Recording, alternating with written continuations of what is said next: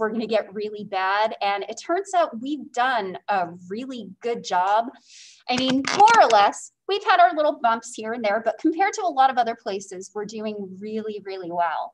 So because of that, I know that the energy of the classroom is better. And I think that you learn better when you're in class. And really, I just miss having you all here. So next semester, if you want to zoom in, you got to ask me first. Like, that's just how it's going to be, because I miss having you here. And I know just looking at grades across a variety of classes, people who are zooming in when they could be in class, I think they've been struggling a little bit. And I know that it's a stressful time. I know that it's easier to stay in your room and zoom in, but I think it's hurting your learning ability. And so I'm going to make an extra hurdle if you want to do that, because I would much rather have you here. I really would.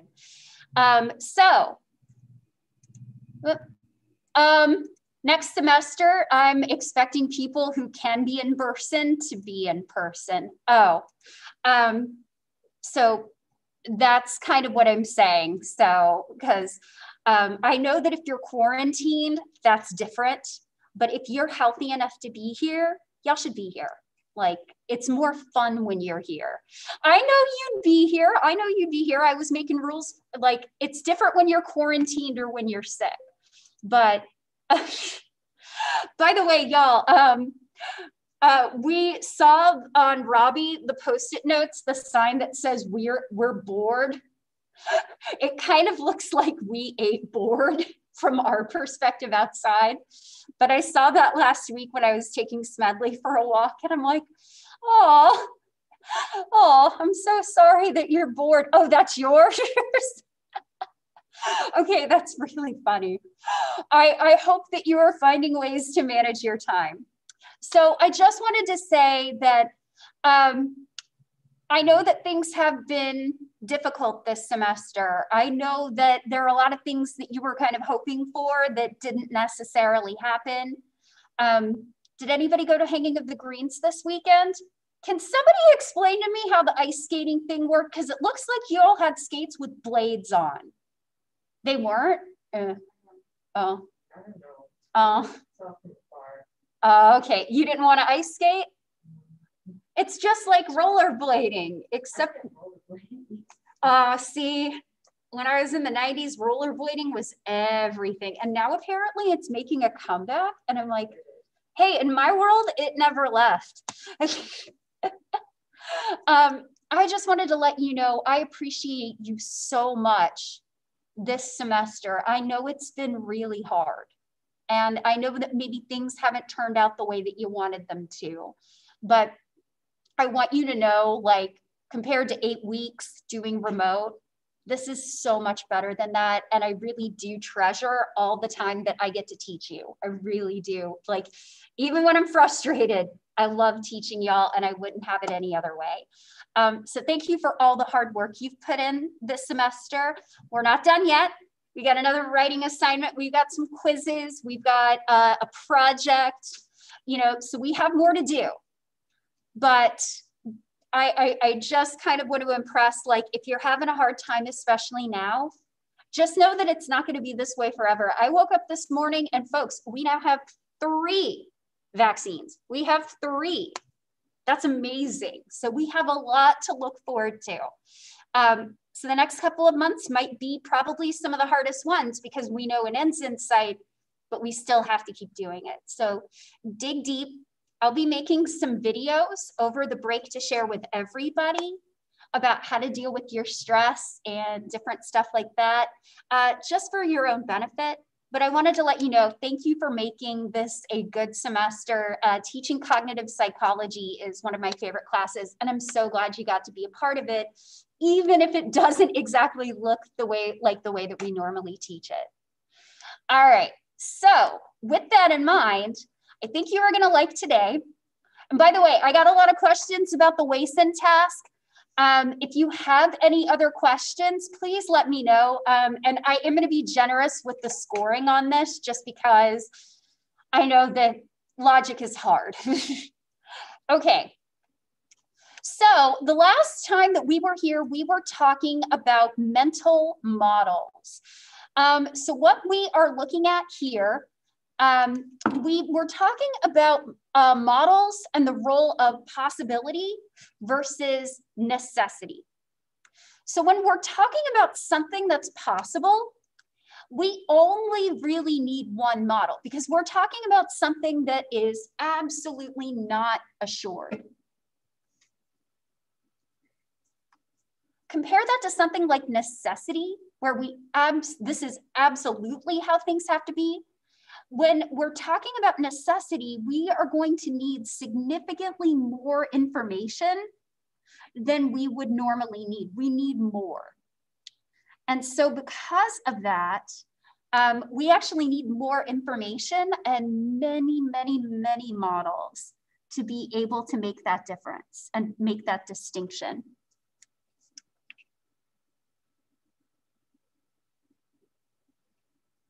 We're going to get to the good stuff in a minute. We're going to talk about logical fallacies today.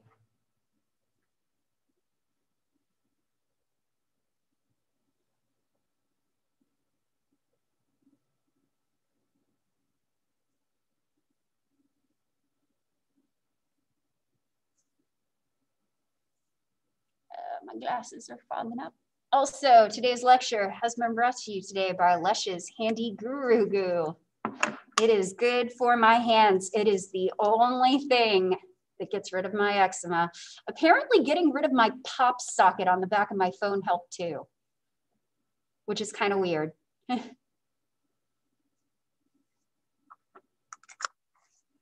But it was not cheap, but it is the only thing that works.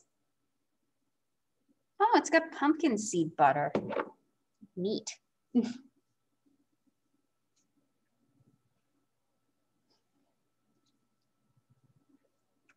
Also, you probably should have received an email from Nancy Curbs, and you will get reminders in the coming weeks about course evaluations. Take some time to fill those out. Remember that they're used to make decisions, especially related to promotion. Dr. G will be going up for full professor in a couple of years, so it would be nice to have good numbers. But really, what I want more than good numbers is your honesty. That is far, far more important to me, because if there are things that I can fix, I would like to be able to do that. And I'm kind of hoping we don't have to do this Zoom thing forever, because I think I'm a better teacher when I'm not on Zoom, I think, personally, but that's just me. I mean, you do get to see me do interesting things with my eyebrows, like,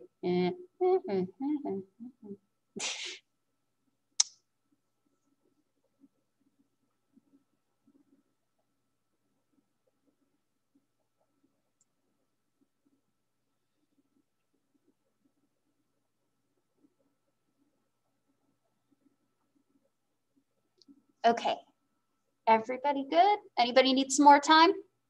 I'm trying to figure out which of these I should have. Should I have the caffeine or should I have the watermelon? I will not drink them both at the same time. This one's citrus, this one's watermelon, and that's disgusting. Yeah, I think we're gonna go with the caffeine. It's one of those days.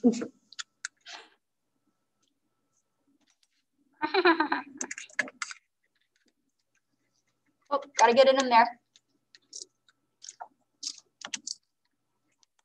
Okay, so here's kind of an example. So we have the mean response time of correct responses. Notice that in general, responding of questions related to possibility, regardless of whether a yes or a no response is required, is generally going to be less than questions that are made on the basis of necessity. Also kind of notice, for those of you who are going to be going on into research methods, we actually have a really interesting interaction here. So what this means is that the pattern of results differs versus probability and necessity. So notice that possibility, no responses take more time than yes responses. So ruling out a possibility requires more information than saying, yes, that's a possibility. But here's what's kind of interesting. When we go into necessity where we need more information, it flips. So now yes responses take much more time because noticing necessity means that we have to have multiple mental models. We need a significantly greater amount of information to say, yes, this is something that is by necessity required. So we need more information for necessity than for possibility. And that's especially true if we're trying to make a yes response. So that's kind of interesting. So what do we say about mental models? So generally they provide us with we have good evidence for them. This is really similar to the kind of things that we do every day. So we have mental models, and we have mental models of everything that kind of goes on around us, including the people that we work with, the different people that we encounter in our everyday lives, and different states of affairs. So we do these mental models all the time. We do them when we read, we do them when we reason, we do them when we make decisions. So there's a lot of parsimony here because this looks like a lot of what we do all the time. The problem is we're focusing on we don't really know the underlying processes of how these mental models are created.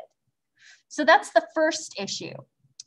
The second issue is that people are going to use these models differently.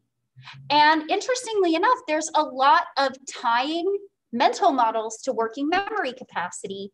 And we know that there are individual differences in working memory abilities. So it stands to reason that there should be individual differences in how we do these mental models, but nobody's really looked at that. And then finally, I'd just like to remind you that mental models are kind of based on something called the principle of truth. We include information that is true. We do not include any information that is false. So this means that we are always operating on a basis of confirmation, supporting what we already believe, and we're not really working from a principle of falsification with these mental models. And so that's a potential issue.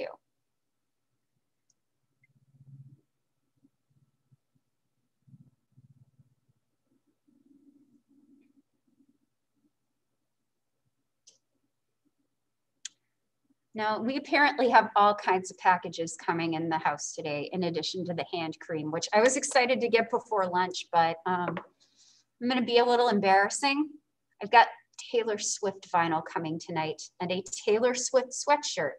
So if you are around on campus tomorrow, you will get to see me wear the Taylor Swift sweatshirt. And if you'd like to laugh at me for my cheesy musical taste, you're more than welcome to do so.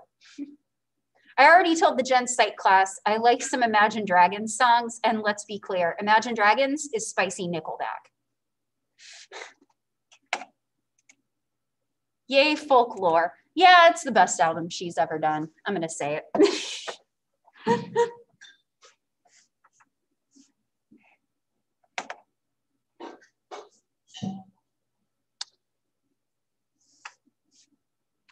All right, everybody good?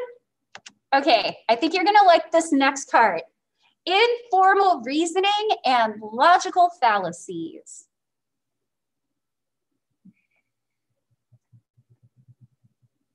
Okay, so this is from your book, but I thought it might be kind of interesting to talk about. So I'm gonna read some arguments, and I'd like you to determine if you notice any fallacies or logical flaws in any of these arguments. Okay, so here's the first argument. Tell me what you think about it. The use of soft drugs, I think by soft, they mean like magic mushrooms. I don't think they mean like cocaine.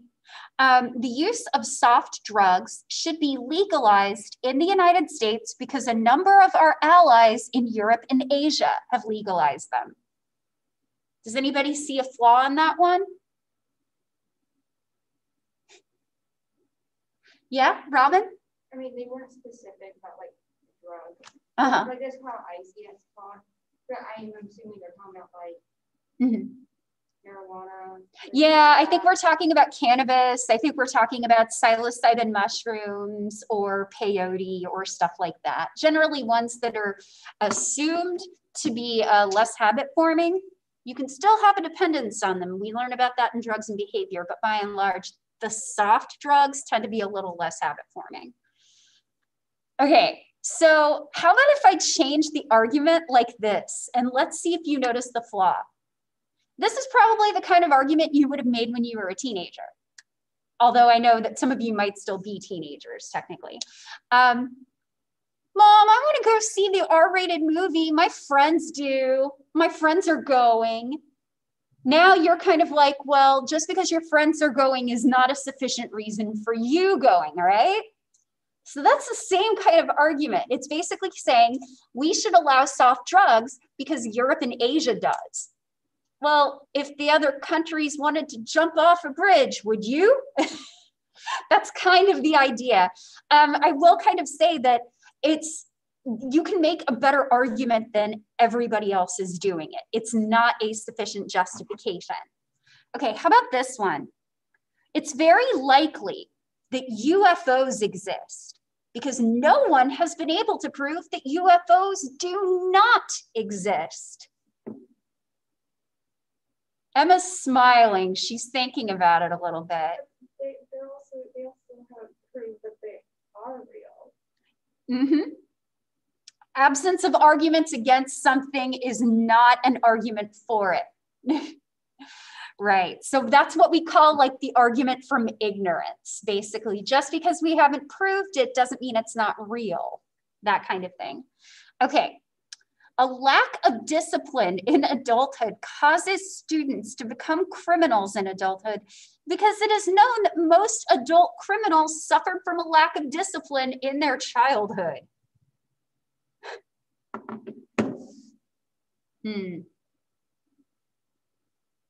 Thoughts? How about if I said that they were correlated with each other? What would y'all say? You're going to learn to say this a lot in research methods.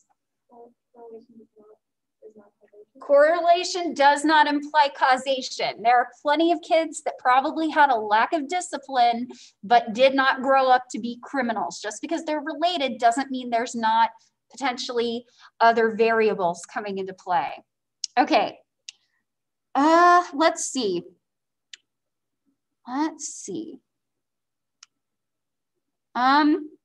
Okay, we must stop the movement for a moment of silence in public schools, because once you allow a moment of silence, it soon becomes a moment of teachers leading prayers, and before long, the schools and the government are supporting a specific religion. Have you heard those kind of arguments before, that if you do this, it leads to this, and then it leads to that, and so on? Does anybody know what we call that? That is called the famous slippery slope fallacy.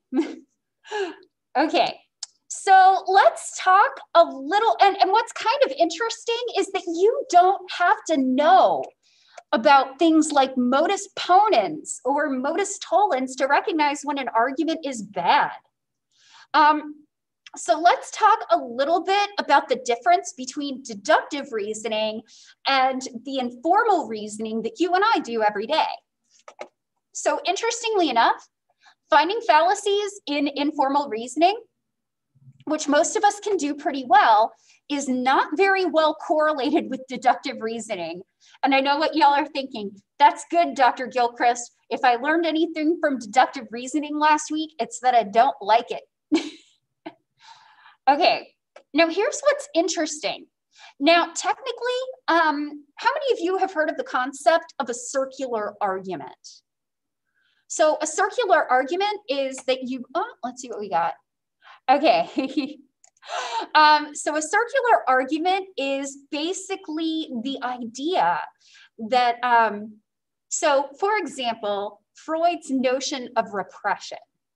So basically you could argue against Freud's idea of repression by saying, well, I don't have any trauma in my life to repress. So therefore, repression cannot be real. But somebody like Freud will say in response, well, of course you don't have any traumatic memories, you repress them. There's no way that the argument can ever be proven false. It keeps it's basically recursive. It keeps going back to itself to explain itself. Now, technically, circular arguments are permissible and valid in formal logic, but they're not very convincing in the real world. So if I basically said God exists because God exists, well, that's really convincing, isn't it? From a formal standpoint, this tautology is totally fine. In informal logic, you need something better than this. And now here's what's probably most important of all, and this is what you will love about informal reasoning. So remember last week when I was like, it's only the form that matters, not the content. And some of you were just like, how could the content not play a role in this? Well, that's what informal reasoning is for. Informal reasoning is far more concerned with the content of the argument than the form of the argument. So the content is important in informal reasoning, and it's irrelevant in formal logic. I could basically claim that ghosts exist, or that unicorns exist, or squares are not real in formal logic, as long as it takes the proper argument form. But those kind of arguments will not hold water in informal reasoning because the content is what counts, not the form. So you will like informal reasoning very, very much. And I love talking about flaws in logic because they happen all the time. So for example, and this is not me being political, this is me pointing out an argument. So the governor of Missouri was basically asked about a mask mandate a couple of weeks ago. And last week, he actually said that he would not do a mask mandate because a mandatory masking would lead to mandatory vaccination. So I noticed a couple of things with that argument. First of all, you're the governor. You get to choose both of those decisions. So if you think it's going to be a runaway slippery slope, you're kind of the one in charge. Second of all, that is a classic slippery slope. Just like the moment of silence will lead to prayer in schools, will lead to government-endorsed religion. Generally, a slippery slope is not a convincing argument, but now that you know what the slippery slope is, you'll be able to notice and identify when other people do it.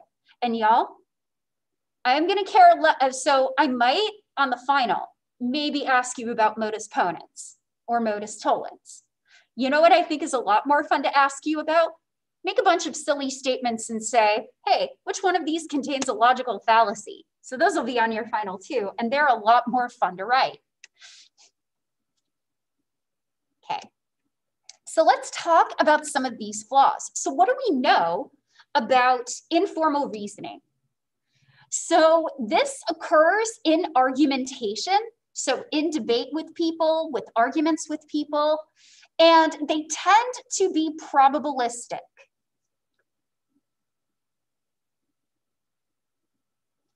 So this means that we're not necessarily talking about our Aristotelian style syllogisms of all blank, all X are Y.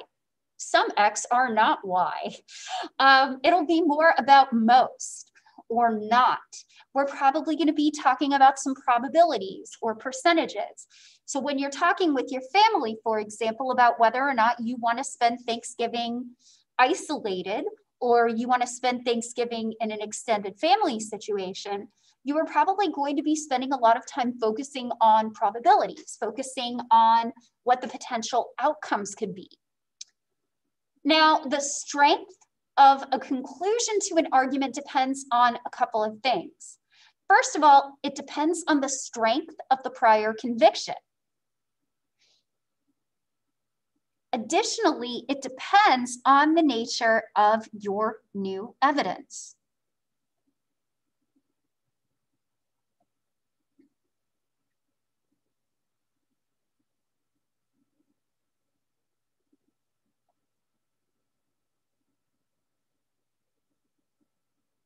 So a lot of deductive reasoning tends to operate on a binary. It's true or false. But oftentimes these probabilistic statements, we're going to say that they're possibly true or probably true. We're not going to say, oh yeah, that's always true, or yes, that's always false. We're probably talking about things that are true some of the time and are false some of the time. So let me see if there's anything else kind of here that's important. So generally, informal reasoning is for persuading people.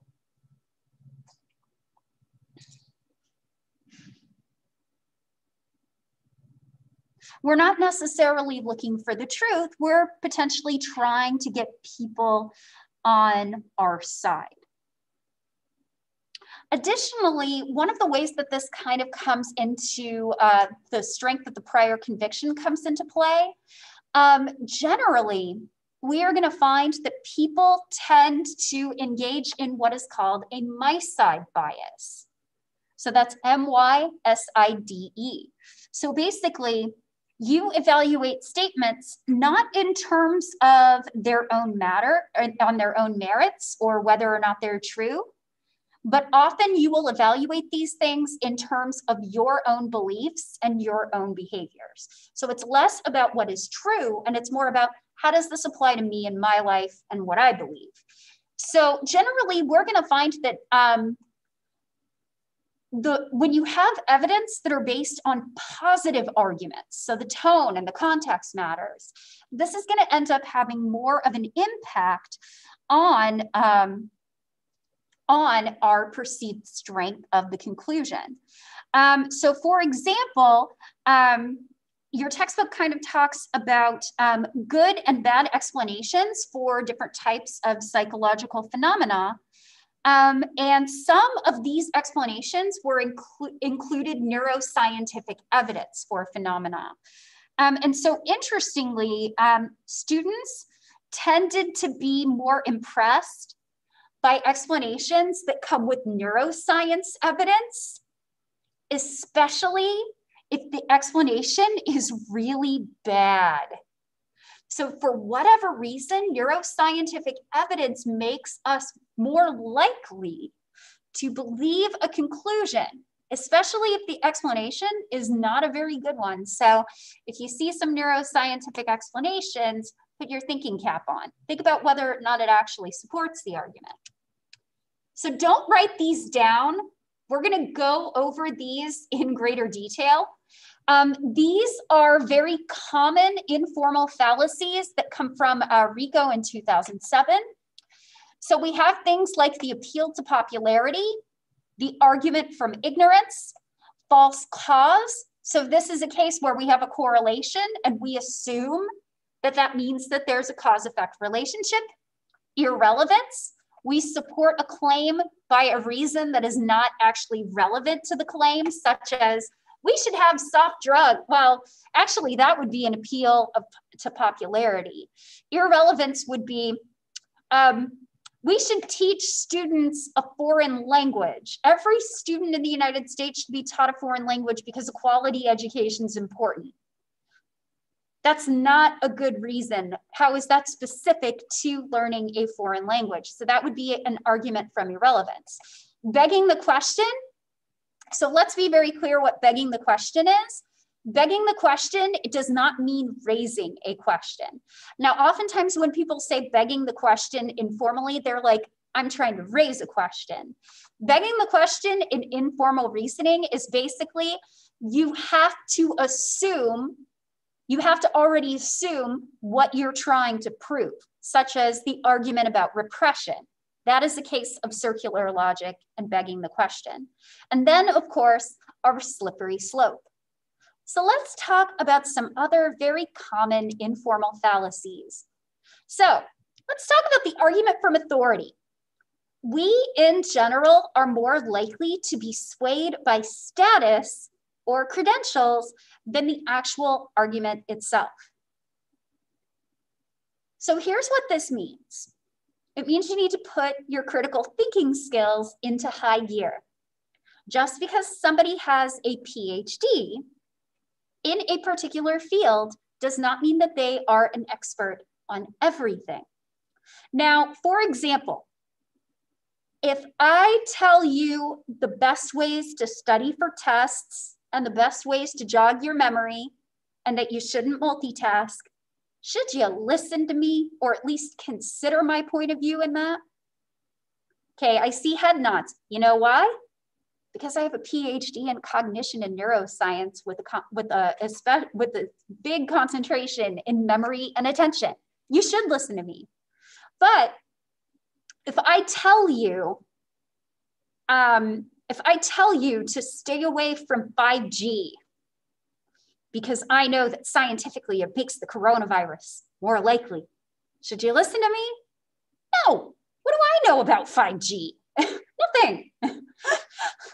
In those cases, I defer to people who actually know what they're talking about. So something that kind of drove me personally up the wall this year is that a lot of people who actually are experts in certain fields have been spending a lot of time talking about things outside of their area of expertise. So for example, probably back in April, there was a chiropractor that was basically making the rounds on YouTube about quick cures for the coronavirus and that it was a hoax and things like that. Now, here's the thing. If I want to get my back cracked, going to a chiropractor might actually be a really good thing. Most of them are doing work with joints and things like that, and then the spine. Now, maybe some of them take as part of their training classes on infectious diseases, but that's not generally their area. Those of us with expertise have to have a little bit of humility and recognize that our expertise is going to be limited to certain things. So when I tell you that I think it's important to do something like wear a mask, that's not because I know anything about infectious diseases. I don't, but I'm interested in deferring to people who do know what they're talking about. And I read peer review articles, and there are a lot of things that show that these things kind of work. I'm willing to defer to the experts and have a little humility and say, when I don't know, I'm going to defer to somebody who does. But a lot of people assume that just because a doctor said it, that makes it true. So here's an example. And this is a case where somebody with expertise can get it wrong. So if you had me for biopsych, you might remember that in the first couple of chapters of your biopsych textbook, they talk about frontal lobotomy. This is a sarcastic thumbs up. This is like thumbs up with a scared face. Frontal lobotomies are scary. You can severely damage your quality of life. So Walter Freeman was a researcher who started using frontal lobotomy as a treatment for mental illness. And for those who may not know what a frontal lobotomy is, you basically take a small little metal rod, you either put it into the corner of the eye socket, or you put it in through the nose and you basically break into the cribriform plate, a thin bone that basically separates the skull around the nose to the brain. So this little cribriform plate, you basically break into there, you move it around, and you basically separate part of the frontal lobe from the rest of the brain. You basically disconnect it. And this can have a severe detrimental effect on your quality of life. Like somebody who has a frontal lobotomy is never going to be able to take care of themselves. They're always going to need help. But here's what's really interesting. He started his surgeries before checking his evidence that they were actually beneficial. And for a lot of people, it turned out that they weren't. But people were willing to believe him because he was a researcher. He was credentialed.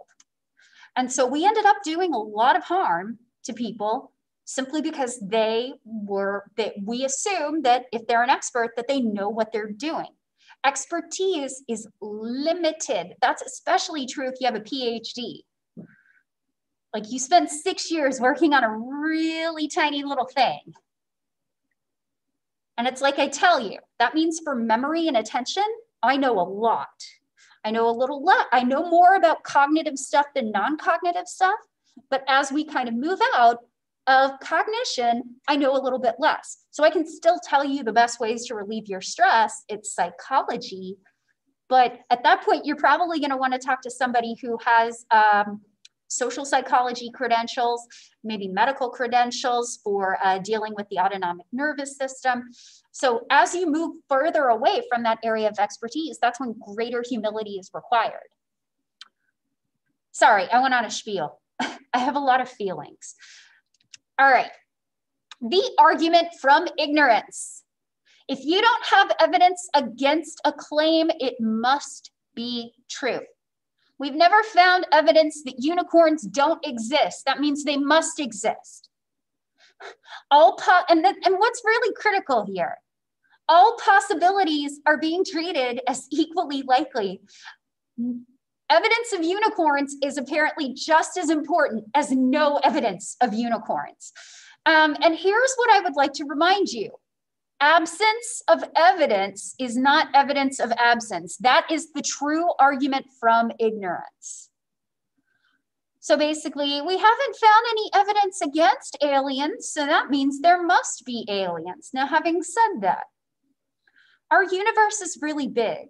If we're the only life forms on it, that seems like such a lot of extra space for a lot of nothing. That is what I will say, but I'm also not qualified in that area.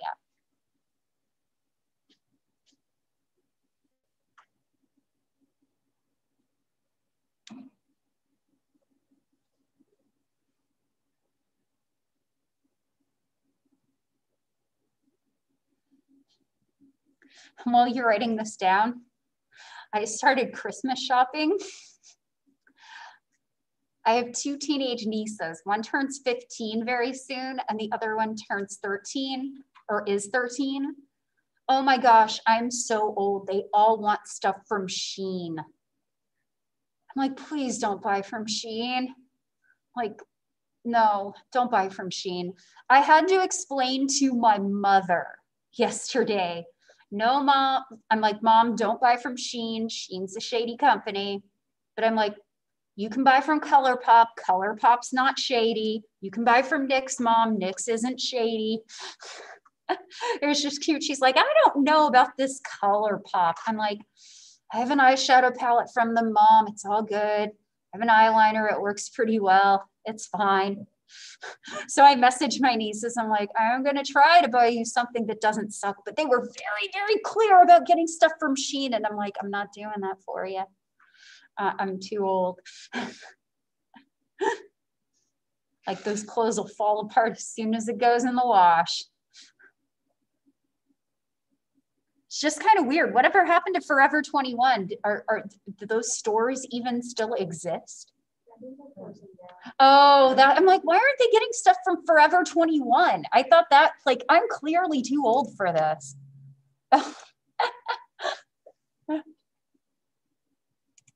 Oh, yeah. Okay, they rip off a lot of designs without giving stuff credit. And at least the last I heard, I'm like, Mom, they had a big thing where they had necklaces with swastikas on them. I'm like, you don't need to be buying from Shein.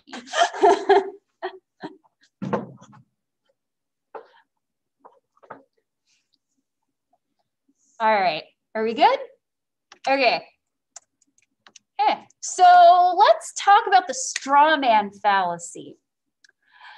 So this is a case where we tend to oversimplify an opponent's position in an argument.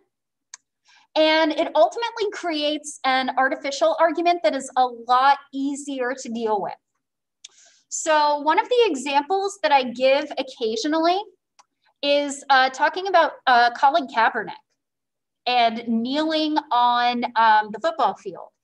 So one of the things that I thought was really interesting as I was listening to this, as this was happening, he was specifically talking, taking a knee for police brutality, particularly against Black people. And that's something that we're still talking a lot about today. But what I thought was really interesting is that when people started reporting on it, particularly people that were against this idea, They talked about it being against the flag, or being against the national anthem, or being against veterans, or things like that. And that was not what the original argument actually was at all. He made his statement very clear, and to people, it got distorted into a little bit of a straw man. Now, whether you think Colin Kaepernick should or should not have kneeled on the football field is irrelevant here. What I think is more interesting is how arguments get distorted so that they become easier to deal with, despite the fact that it is a misrepresentation of somebody's idea. So we kind of see this all the time in a lot of different ways. So for example, feminism becomes hating men, for another example. It makes it much easier to deal with, because if they believe something as illogical as hating men, then I don't have to listen to the rest of the argument, because it's just so ridiculous. But that's not what it actually is. It is a misrepresentation. Can anybody else think of any other straw man arguments that we might be dealing with? Yeah. People saying that the BLM movement only means that Black Lives Matter, and that's it. Ah, yes, the all lives matter thing, yes. So the argument between Black Lives Matter and all lives matter. And so that is a case where it gets misrepresented into only being about helping Black people and helping nobody else in certain cases. Anybody else?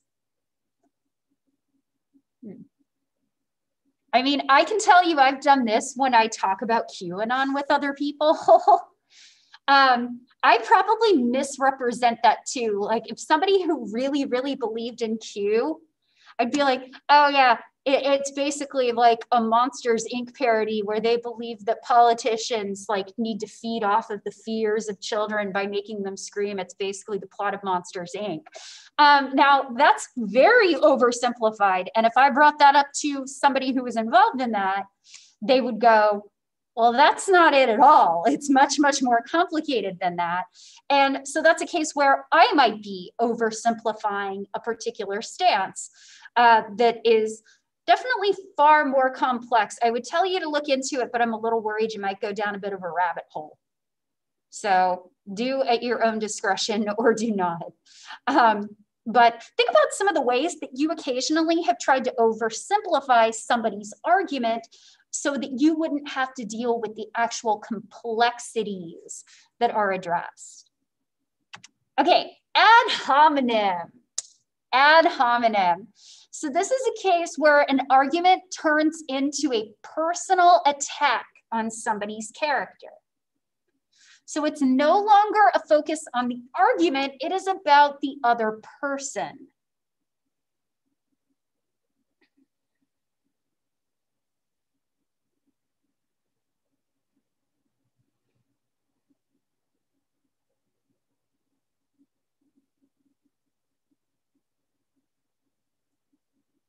So there are actually quite a few different types of ad hominem attacks out there.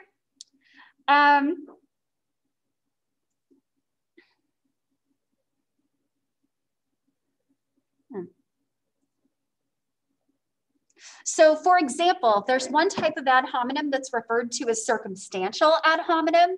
So if I'm arguing with somebody, and y'all, this has actually come up before. One of my mom's like cousins a while back actually said, you know, I think the professors are indoctrinating their students. I'm like, I can't even get them to read the syllabus sometimes. What makes you think I'm capable of that? But if I made an argument, if I made an argument that I think, colleges are really beneficial for students, a circumstantial ad hominem attack would basically be, well, of course you believe in something like that. You're a college professor. So it no longer becomes about the argument itself. It becomes the fact that I must be biased because I benefit from that system. So that is a case of a circumstantial ad hominem attack. Or instances where somebody's like, that person was a professor. That's not a real job. And I'm like, yeah, hi. I work over 40 hours a week making students learn. And they're like, oh, I didn't mean you. You're one of the good ones. I'm like, oh, okay. Sure. So another example of a circumstantial ad hominem, a father may tell his daughter not to start smoking because she'll damage her health. And she may say, well, you're a smoker, Dad. Like my parents actually do that all the time. They're like, don't smoke, don't smoke. My mom smokes e-cigarettes, my dad dips. Like they're both telling me not to do it, but they're both doing it.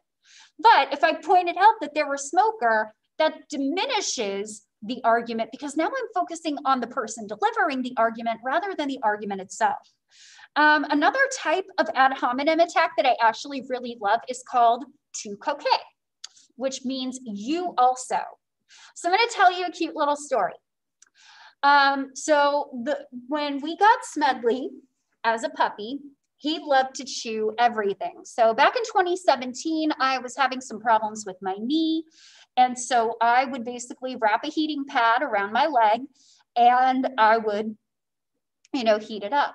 Well, Smedley was at that age where he was chewing everything. And one day I forgot to put the heating pad up. Smedley ate plastic. And my partner got really, really upset with me. And he's like, you shouldn't have left the heating pad out. And I said, well, you leave things out all the time, and Smedley gets into those. Why are you picking on me? That is tu coque, and that is technically ad hominem. And here's why.